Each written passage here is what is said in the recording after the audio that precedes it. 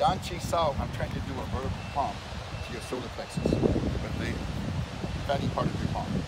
So from here, in this Tan-Sao position, I can't touch him and he can't touch me because we're both pushing towards each other's center of mass.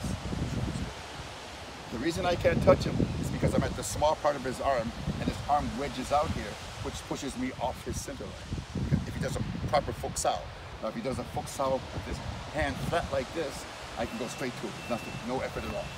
So the only way to stop me now is to push down. No, do it the wrong way. And stop me by pushing down, I go on top, see? So if you do it this way, you push down, go on top.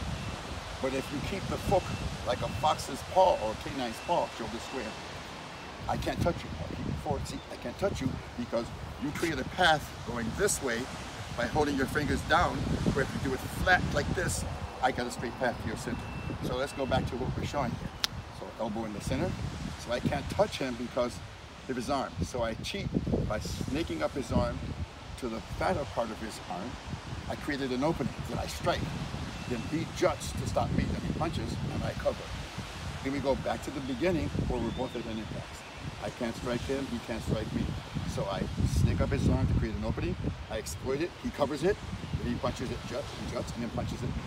So that's the basics of the down Chi Sao. There's some more stuff to it you can do later on, okay?